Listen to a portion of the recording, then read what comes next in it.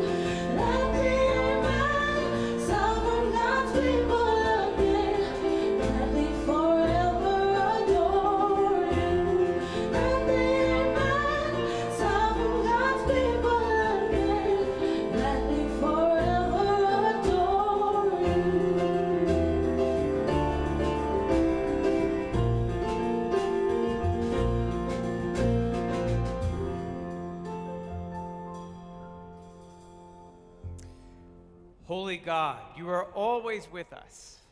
Open our eyes to your presence. God of faithful surprises, throughout the ages you have made known your love and power in unexpected ways and places. May we daily perceive the joy and wonder of your abiding presence and offer our lives in gratitude for our redemption. Amen.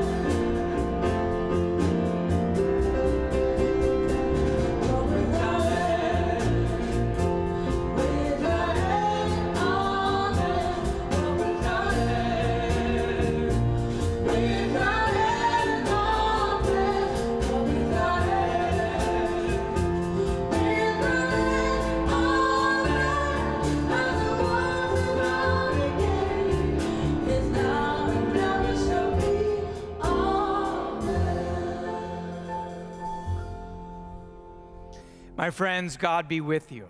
And also with you. Let us pray. Set us free, O God, from the bondage of our sins, and give us the liberty of that abundant life which you have made known to us in your Son, our Savior, Jesus Christ, who lives and reigns with you in the unity of the Holy Spirit, one God, now and forever. Amen. Please be seated.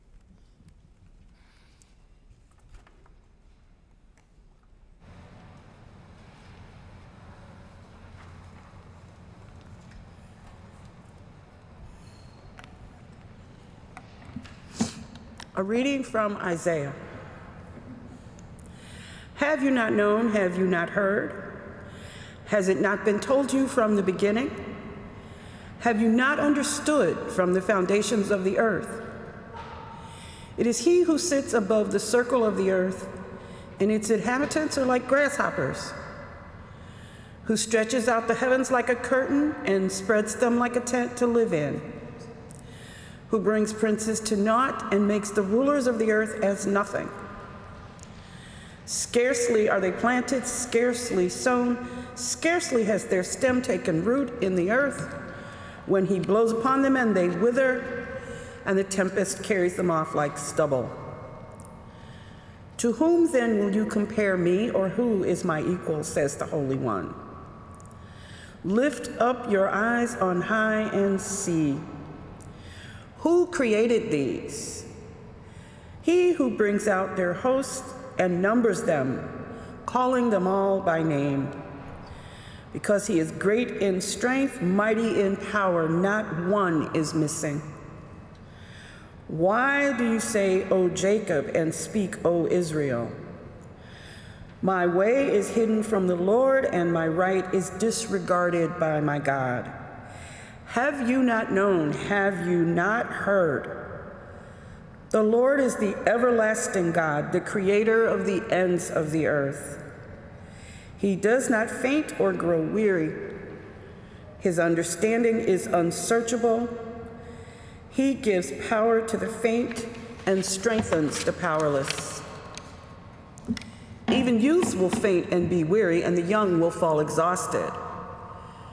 But those who wait for the Lord shall renew their strength. They shall mount up with wings like eagles. They shall run and not be weary.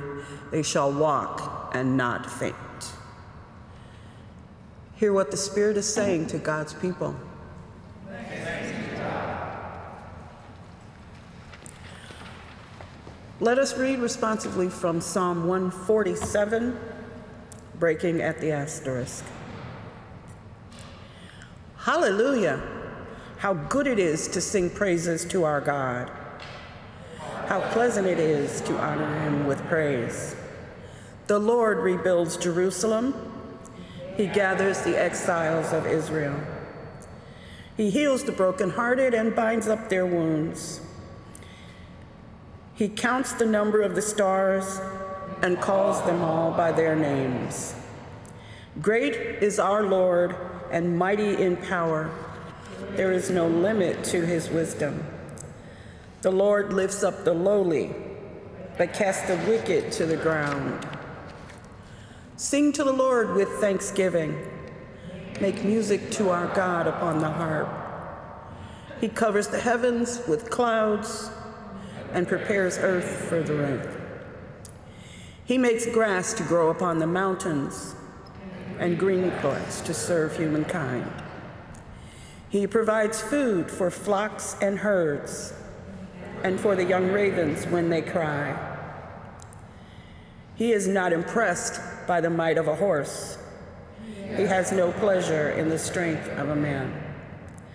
But the Lord has pleasure in those who fear him, in those who await his gracious favor. Hallelujah.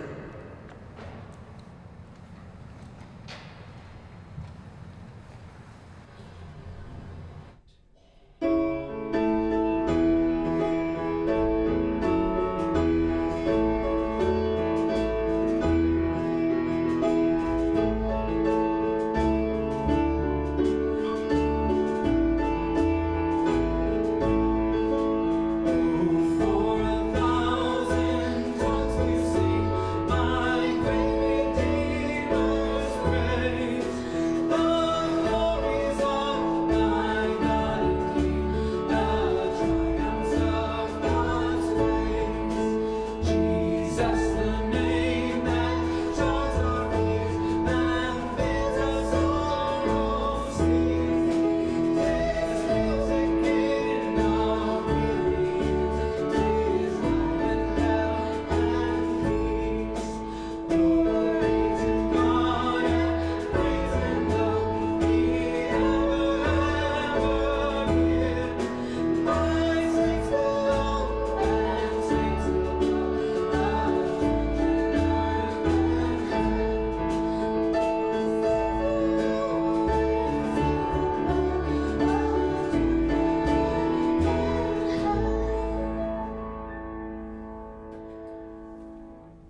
gospel of our Savior Jesus Christ according to Mark.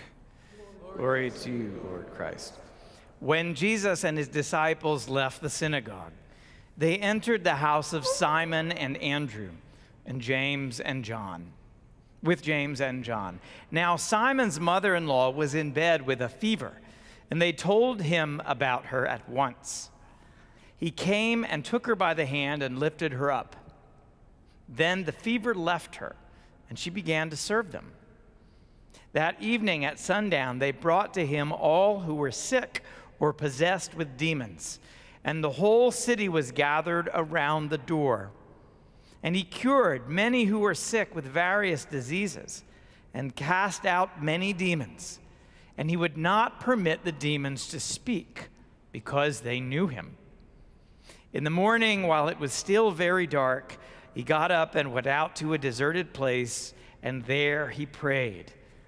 And Simon and his companions hunted for him. When they found him, they said to him, "Everyone is searching for you."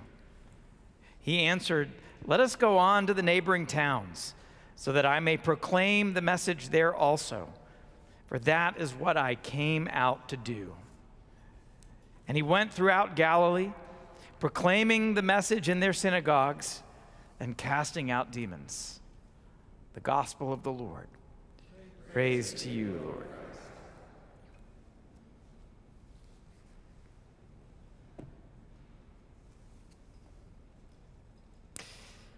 And he went throughout Galilee, proclaiming the message and casting out demons.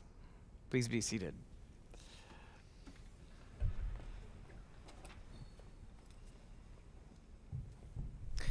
If you have noticed that I was wearing a mask earlier and I'm not now, I learned I had a COVID exposure at our diocesan convocation. I have tested, I'm fine, I'm feeling fine, but full disclosure, those of you who in what we would call at SeaWorld the splash zone, if you feel like you need to get up and move back, I won't get my feelings hurt at all. The heaviness of the vision was taking its toll on George. Over the years, I've told this story of George Moore, a Presbyterian minister who in the 1960s was exploring an Appalachian mountain down in North Carolina when he was overcome by a vision. And out of nowhere, he started to hear the sound of children singing and playing. And he believed that this vision was of God, and so he knew that he had to create something there. So he found the person who owned the land, and he agreed to purchase that mountaintop with money that, technically speaking, he did not have. And then he began to lay the foundations for a camp. Now, anyone who has ever cleared brush knows that it takes about 4 times longer than you think it's going to take. And if you've overextended yourself and are now fighting back nature with nothing more than borrowed money and elbow grease and a few friends kicking in, then that slow pace is bound to weigh on you like a cinder block. Well, one day, George and his friend Jerry was helping out with some of the work. They needed supplies, and so they went down into town to Marshall, North Carolina. It's about a half hour north of Asheville, to go to the hardware store and to buy supplies. Well, this was, as you can imagine, kind of a small town-ish. Everybody knew everybody's business, and the gentleman at the counter said, "Say, you're those guys who are up in the hill laying foundations for that new camp. How's it going?" "How's it going, George?" The answer was, before he could open his mouth, badly. Slowly. Acres of brush and trees and roots left to clear, soil filled with massive rocks, the burden of borrowed money, sitting like one of those stones in George's belly. And George opened his mouth to tell the truth. He opened his mouth to say, drew in his breath to tell the truth and to unburden himself just a little bit, get just a little bit of ventilation therapy. But before he could speak, from right over his shoulder, clearly oblivious, his friend Jerry jumps right in and he says, "Why, we're right on schedule." And George at first wanted to turn to Jerry and say, "Are you out of your mind?" But before he did, he realized that God might just be speaking through his friend Jerry in that moment. We are right on schedule. George was humbled by the Spirit that spoke through his friend, saying, "This is a holy thing, and therefore not entirely on your time, not on your schedule, but on mine." And beloved, we are right on schedule. Now, happy annual meeting Sunday. Whee, let's have balloons falling down, right? How exciting. If this is your first time at Trinity, oh, lucky for you. You don't have to stay for that, but you're welcome to. This is when we elect leaders. This is when we talk about bylaws and where we've been. It is a milestone year, by the way. I know I've talked a bit about this. I just hit 5 years as the dean. I promise I'm not going to do this every year. 6 years. But this is a significant moment and a chance to talk about it. And in my Dean's Forum last Sunday, I did that. We talked about what the past 5 years have been like, some of the challenges, some of the exciting things. But there have been hard times. Talked about pandemic. Talked about extended transition. We talked about some hard things that we were not expecting and some headwinds that just didn't want to let up. But there have also been incredible things, surprises, opportunities that we never saw coming. And this is a moment to gather in all of them. And now that we've been growing for a few years, we can look back over our shoulder with some courage and acknowledge that there have indeed been some hard times. But perhaps the Spirit had something in mind. Perhaps the Spirit wanted us to take some time so that we could truly go from strength to strength, to grow into new areas of ministry and discipleship that celebrate who we are and who we have always been, while calling us to go ever farther into this wild journey of faith.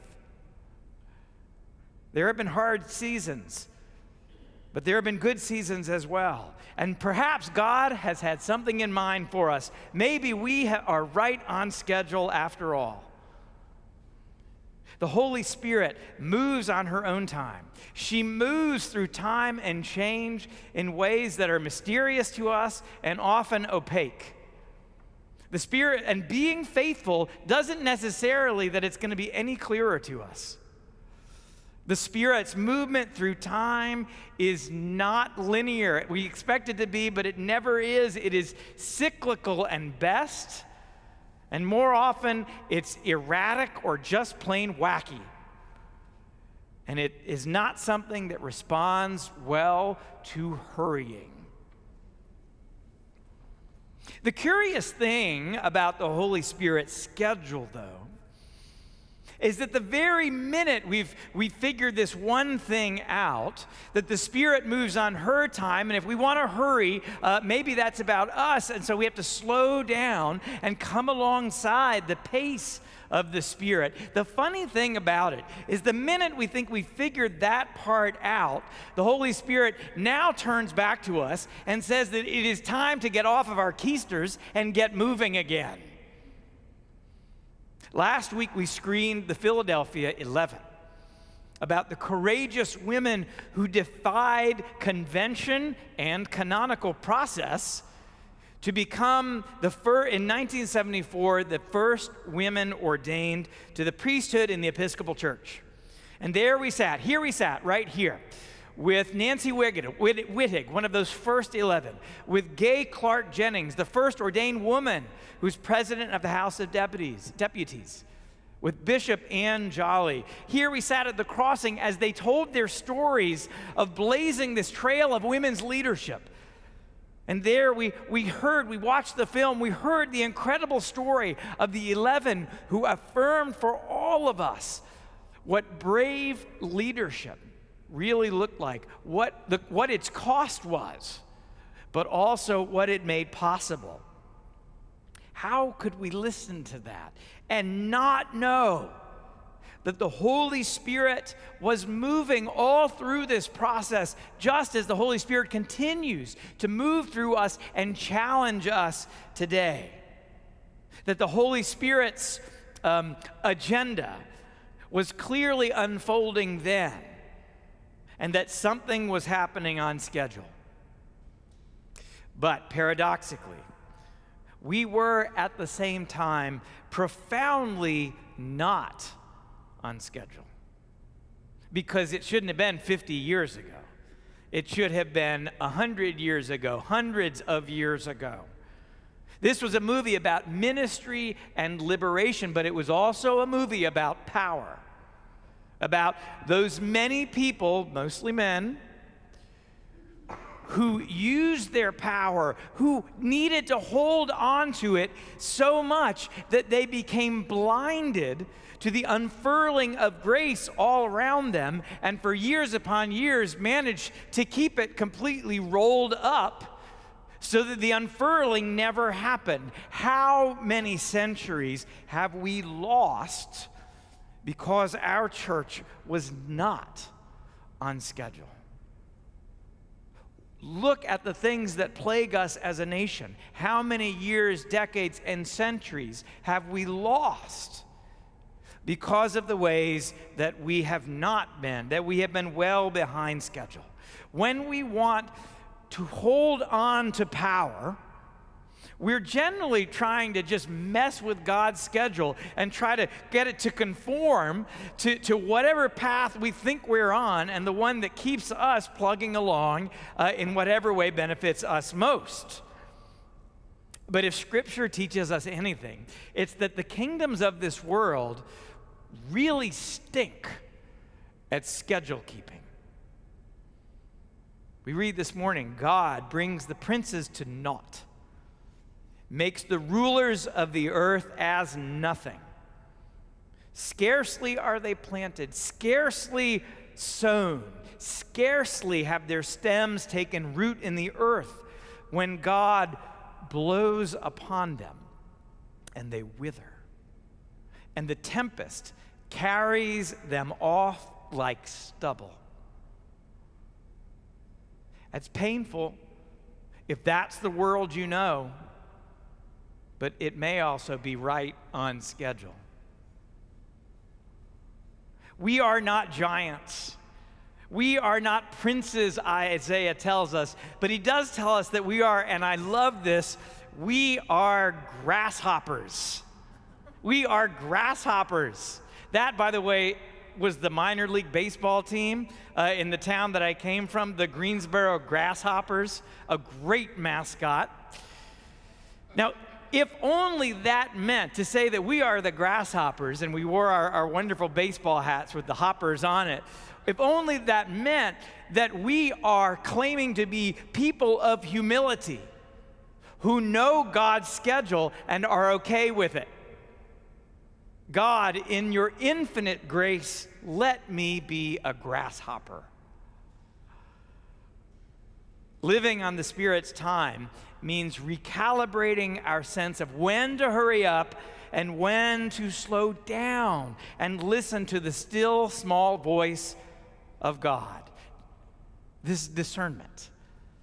This is what aligning ourselves with the movement of the Spirit is. And even the gospel this morning brings us, I think in a really gentle way, into this paradox. As Jesus heals the sickness of Simon's mother-in-law, Simon brings Jesus into his home, where his mother-in-law is down in bed with a fever. And Jesus arrives, I would say right on schedule, and with infinite grace, touches her and heals the fever, which may well have proven fatal to her. So right on schedule, we have this wonderful healing moment in exactly the time that we needed it. But if we want to be a little bit playful and maybe even a little meta, we can look at this story and say, in a way, there's a little bit where we're behind schedule too, because what's the first thing that Simon's mother-in-law does when she gets out of bed? She serves him. Right? She serves the boys. And so I wonder if a mother who hardly gets any time to herself reads this and is thinking that, oh, of course, the only time you ever get any peace is when you get COVID. And what does Jesus do? Jesus, with grace and love, lifts her out of the illness and says, woman, your faith has made you well. Can you make me a sandwich? Now, obviously, I'm going out of context. And I don't for a minute believe that that was what Jesus was doing. I don't for a minute believe that Jesus saw the same kind of gender dynamics and constructs and limitations that are the air that we breathe sometimes. I just don't believe it. But I do know that far too many folks have taken passages just like this and extrapolated from this systems of power, systems of dominance, patriarchy that God never intended. So a bit behind schedule in a certain way. The key is knowing when to fall back on the Spirit's mysterious pace, and sometimes it is mysterious and slow and plodding. But also know when to pick things up a bit.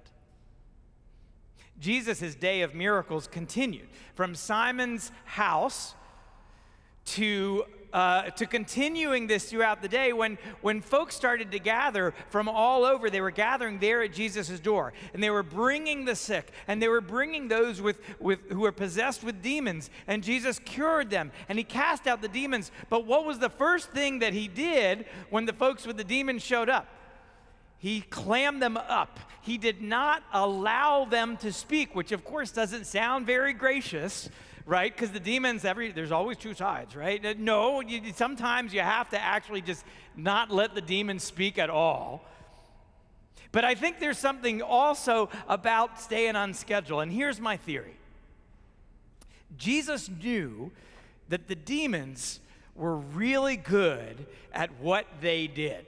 And that by being good, that meant that they never quite played their hand in an obvious way. So a demon who really knew his stuff was not going to come up to Bob and, poof on the shoulder, right, hello, and say, Bob, you should go set that building on fire, right? That's a little too obvious. It's not going to go, Lois, you should go and you should start telling stories about Rich, right? Go and do that. They're not going to do that because you're going to figure that out. No, I think the demon game is a lot more subtle than that. I think what they do is subtly confuse our sense of schedule, so that we try to always conform things to the pace that we want or that we need, but may not be at all what God is trying to help us to see. Perhaps the demons want to whisper in our ears to calm down in the face of injustice. Let the process work itself out. Let's get to a place where we can all feel good about this before we really move on. Here, have a cup of tea and just rest. Or sometimes those same spirits play the same game but from the different side, convincing us to rush headlong into a fight without first doing our own inner work, without first anchoring our vital justice work in grace and love and discipleship, so that what happens is not that we have the impact that we want, but rather that we burn ourselves out too quickly, or that we simply project ourselves onto other people just in a different way. Jesus doesn't let those demons speak, because their game is to disrupt our connections to the movement and the energy and, yes, the schedule of the great and wild Spirit of God. To be faithful, to be hopeful, to be humble is to be right on schedule. There is work to be done. There are new things to co-create with the Spirit. There is grief to be expressed. And we know that there are so many ways where the people of God have been far too far behind schedule. Coming alongside the Holy Spirit, though, whose pace is mysterious and unknowable, but who carries us out into the world and who simultaneously lifts us up into the generous embrace of God. This is how we begin to move with purpose, with grace, and even with holiness. In this infinitely graceful presence of God, where forgiveness and resurrection and hope all come together, we hear once again the voice of Jerry, who is also known as the Holy Spirit, who from the right over our shoulder, before we have a chance to jump in and say what we think is going on, proclaims, we are right on schedule. Amen.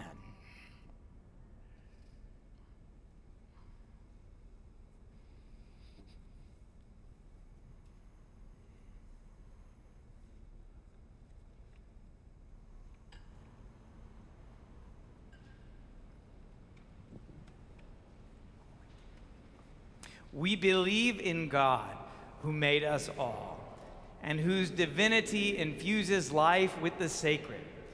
We believe in the multiple revelations of God, alive in every human heart, expressed in every culture, found in the wisdoms of the world. We believe in Jesus the Christ, who leads us to the fullness of humanity, to what we are meant to become. Through Christ, we become new people, called beyond the consequences of our brokenness, lifted to the fullness of life. We believe in the Holy Spirit, the breath of God on earth, who keeps the Christ vision present to souls yet in darkness, gives life to hearts now blind, infuses energy into spirits yet weary, isolated, searching, and confused. We believe in God who is life. Amen to courage, to hope, to spirit of truth, to nature, to happiness, to wholeness, to the partnership of people in God's plan, to the Christ who calls us beyond the boundaries of our hearts, to everything that stretches our hearts to the dimensions of God. In all of this, we can surely believe as God does.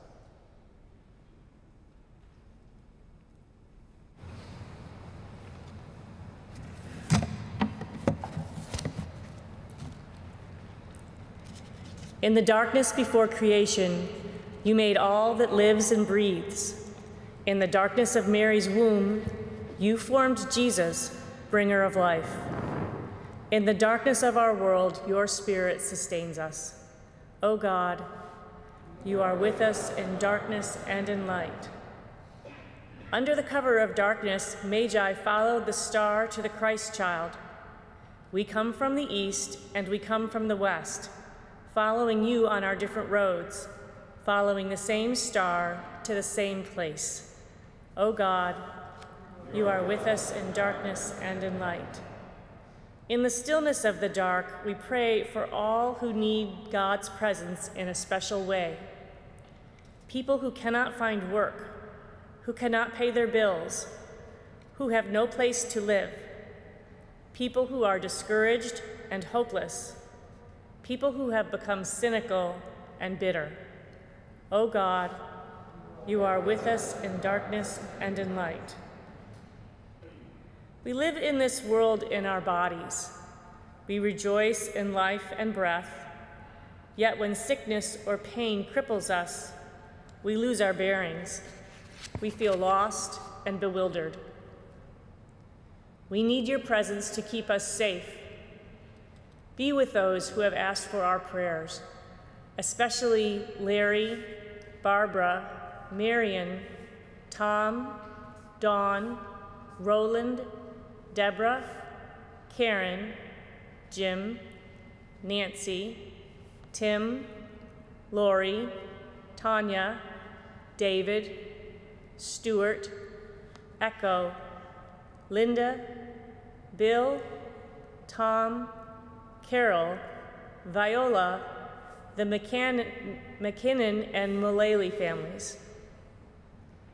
We pray for loved ones who have died and for their families, especially David Ward, Nancy Ronk, Bill Kyle, Louis Bernhardt, George Roboquet, Dolores Joost, Juliana Mosley, and Lachlan McKinnon. We pray for U.S. military personnel and for their families. We pray for our companions in the Diocese of Belize and the Diocese of Tanga, Tanzania. In the Diocesan Cycle of Prayer, we pray for the Provincial Synod and the Provincial Partnerships. In the Anglican Cycle of Prayer, we pray for the Anglican Church in South America. We continue to pray for the health of our presiding bishop, Michael B. Curry. We pray for the people of Israel, Gaza, and Ukraine, and for an end to violence and for the vision to seek a new era of peace. We pray for the Congregational Life Mission Team as they support the congregation at Trinity Cathedral through the joys and hardships of life. We offer blessings upon those celebrating birthdays this week: Gary Benjamin, John Cornwell, and Barbara Hermes. O God, you are with us in darkness and in light. Thank you for moments of inspiration, for moments of clear vision where we see who we are and who we are meant to be, where we see where we are and where you want us to go. Give us courage to take the journey that you call us to, and give us strength on the road. O God, you are with us in darkness and in light. Blessed are you who created both darkness and light, that you might reveal to us the mysteries of faith. Send us out into the world in confidence, to proclaim the revelation of your love and the work you are doing in us and through us. For your kingdom come. Amen. Let us confess our sins against God and one another. Most merciful God, we confess that we have sinned against you in thought, word, and deed, by what we have done and by what we have left undone. We have not loved you with our whole heart. We have not loved our neighbors as ourselves. We are truly sorry and we humbly repent. For the sake of your Son, Jesus Christ, have mercy on us and forgive us, that we may delight in your will and walk in your ways, to the glory of your name. Amen. Almighty God, have mercy on you. Forgive you all your sins through the grace of Jesus Christ. Strengthen you in all goodness, and by the power of the Holy Spirit, keep you in eternal life. Amen. My friends, the peace of Christ be always with you, and also with you.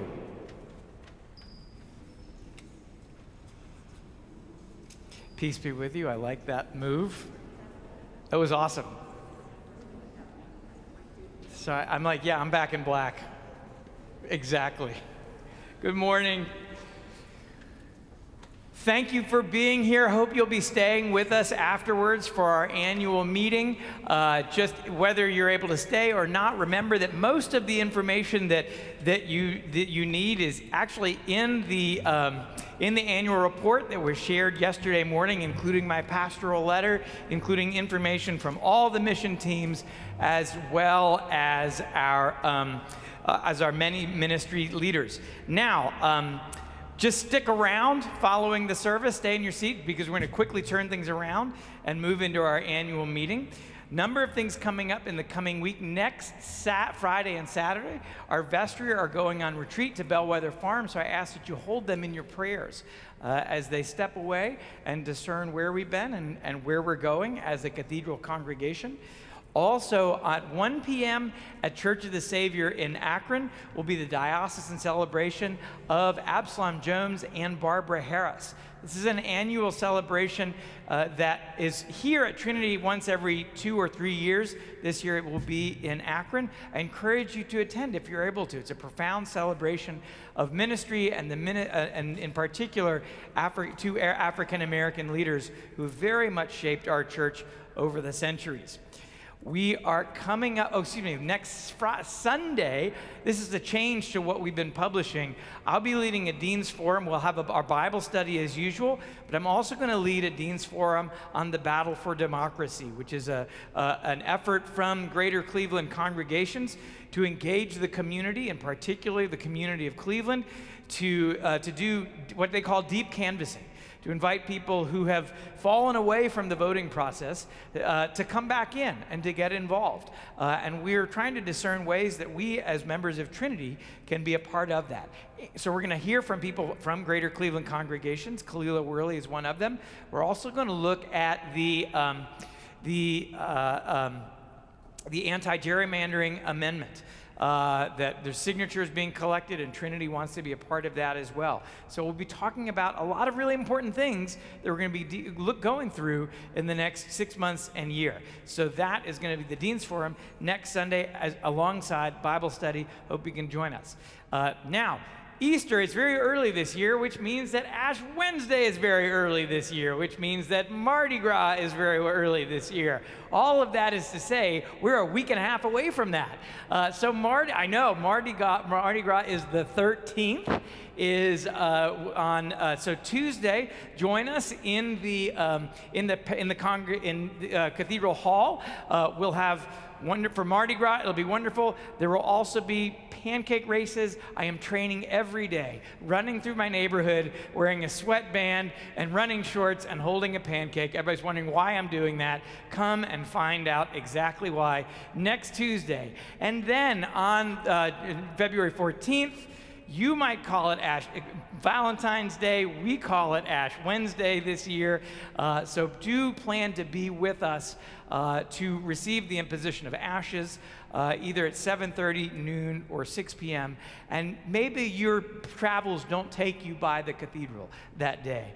Hopefully, whether they take you somewhere near a church, whether it's an Episcopal church or not, where you can be a part of that, where ashes can be placed on your forehead and begin as we together begin the holy season of Lent. If you're joining us online, are you near a church that you could get to?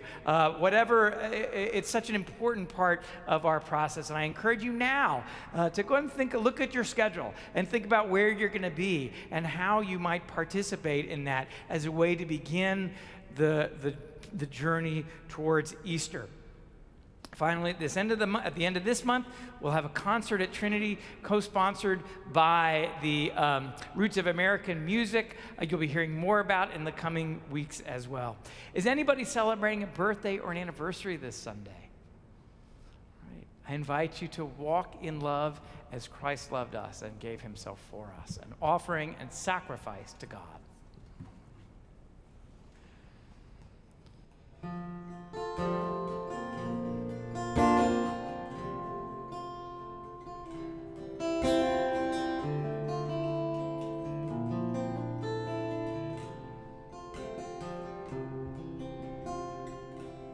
Bless the Lord, oh my soul, oh my soul, worship God.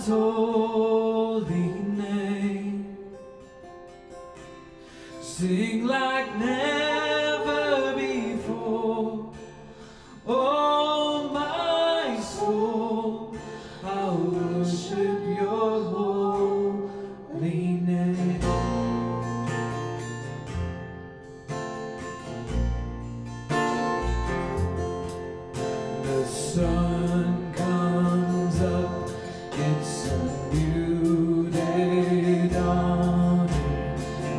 It's time to sing your song again. Whatever may pass and whatever lies before me, let me be singing when the evening comes. Bless the Lord. Bless the Lord, oh my soul. Oh, my soul. Worship God's holy name. Sing like never before. Oh, my soul. I'll worship your holy name.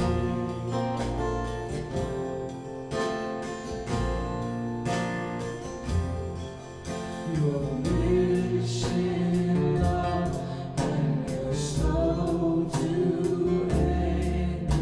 Your name is great and your heart is kind. For all your goodness I will keep on singing. 10,000 reasons for my heart to find.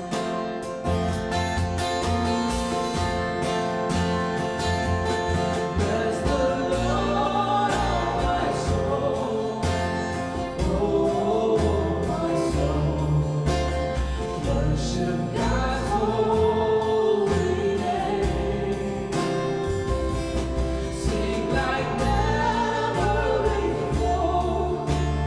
Oh, my soul, I'll worship your holy name.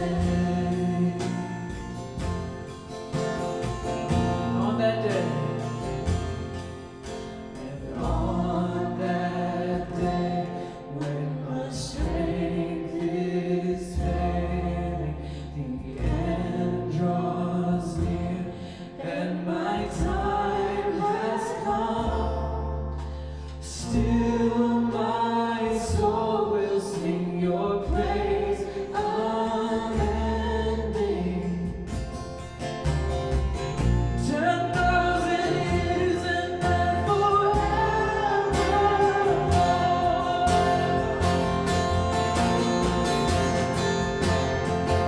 So bless the Lord, oh my soul. Oh, my soul. Worship God's holy name. Sing like never before. Oh, my soul, I'll worship your holy. Sing, bless the Lord one more time, just our voices. Bless the Lord, oh my soul. Oh, my soul.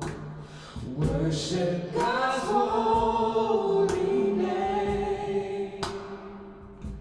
Sing like never before. Oh, my soul, I'll worship your holy name. Lord, I'll worship your holy name.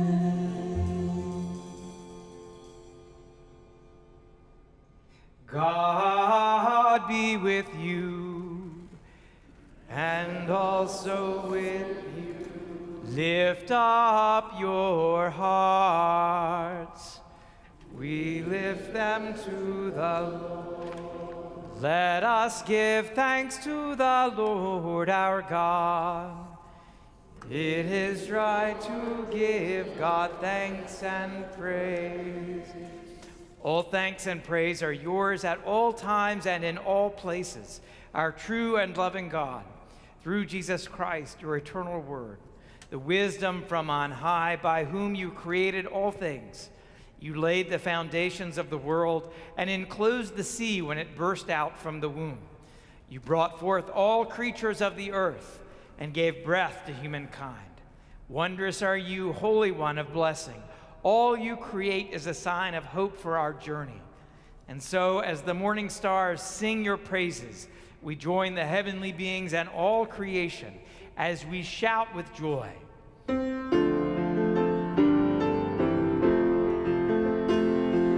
Holy, holy, holy Lord, God of power and might.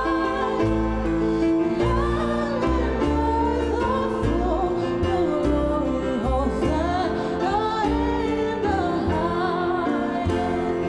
Blessed is the one who comes in the name of the Lord.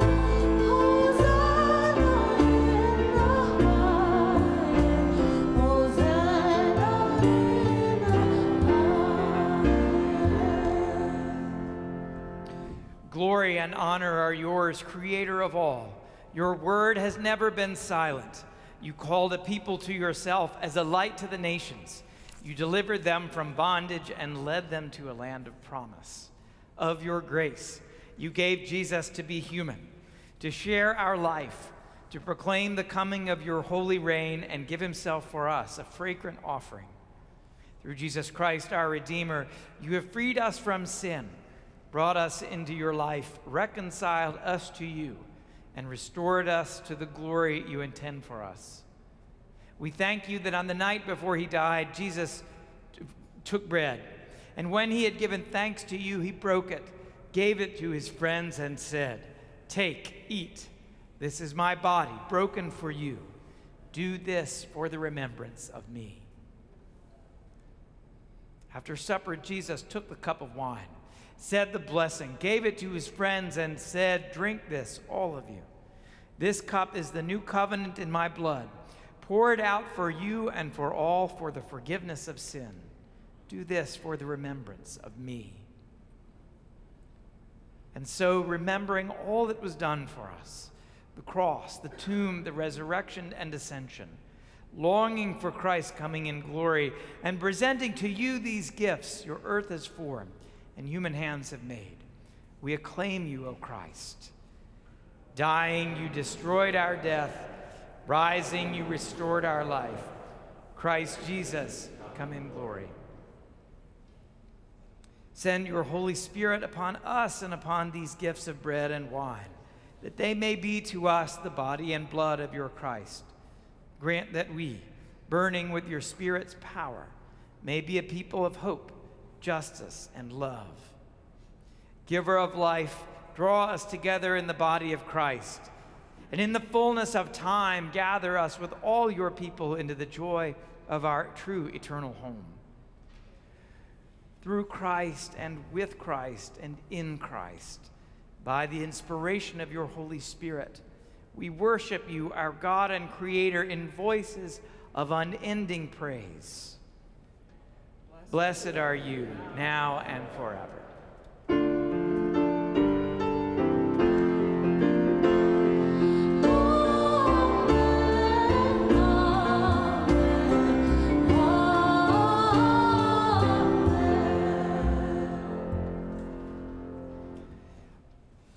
As Christ teaches us, we pray. Our Father in heaven, hallowed be your name. Your kingdom come, your will be done, on earth as in heaven. Give us today our daily bread. Forgive us our sins, as we forgive those who sin against us. Save us from the time of trial, and deliver us from evil. For the kingdom, the power, and the glory are yours, now and forever. Amen.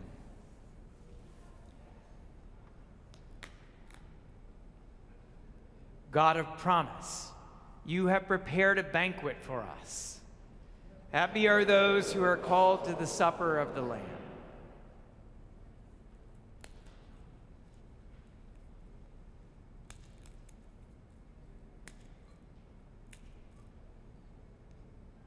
gifts of God for the people of God. Take them in remembrance that Christ poured himself out for us. Through Christ we share in the same mind, the same body, in one body.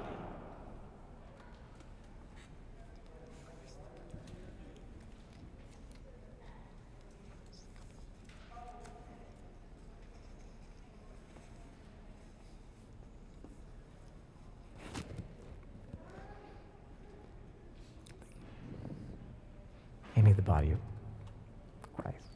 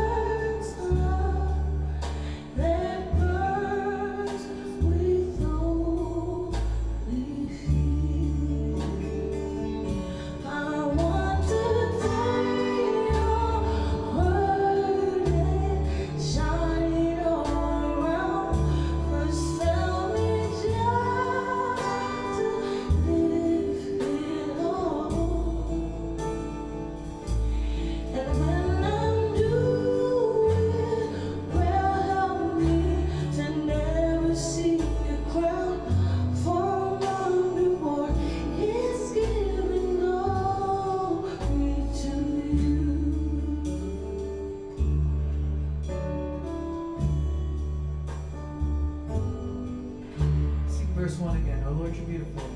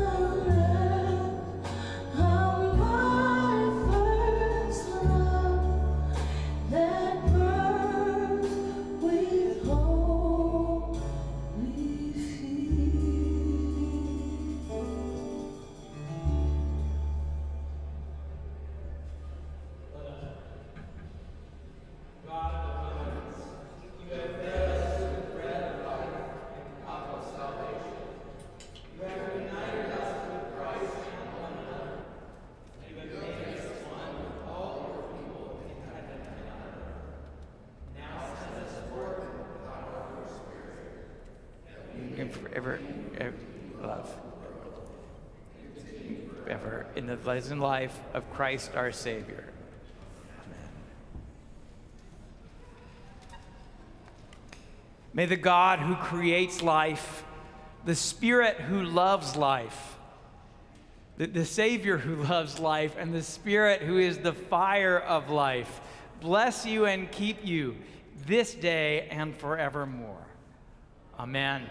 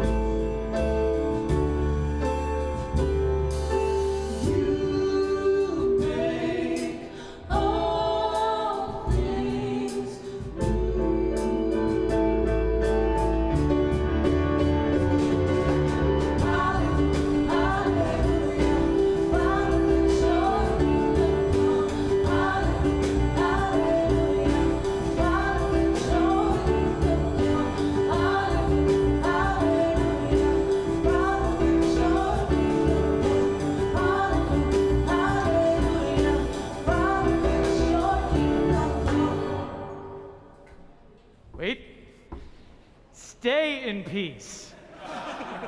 To love and serve the Lord. Thanks be to God.